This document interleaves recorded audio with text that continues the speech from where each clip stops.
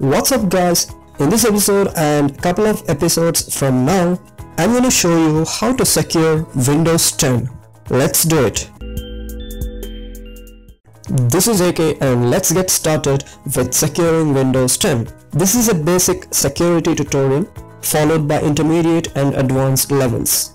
You don't need to know any tech stuff to achieve this, just follow my instructions step by step to secure your Windows 10. Let's start with Windows sign-in options. There are three ways you can secure your login, and they are using either a password or PIN or using a picture password. Now, Windows 10 allows you to use PIN or picture password only if you set a secure password. Check out my other video on how to create and remember highly secure password. Let's start with creation of a new password. Click on Add. Type the password that you could easily remember and recall. Re-enter the password and give a password hint just in case you forget it. You will get a message telling that you should use your new password while logging in for the next time. Once your password is set, you're off to set easy PIN or picture password. To set PIN, click on Add in the PIN section.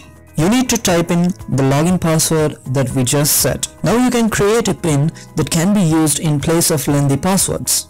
But let me remind you that PIN is less secure than actual password. If your computer has sensitive data, never use PIN or picture password. In case you forget the PIN, you can just click Forget PIN, and by giving your account password, you can change your PIN at any time. Again, it's easy to access using PIN, but it's not recommended if security is your concern. Having a strong password is the first step in securing your Windows 10. In the next episode, I will show you how to set up authentication for your home PC. Now some additional tips. If you are AFK, that is away from keyboard, Windows plus L locks your system. It's a good habit to practice.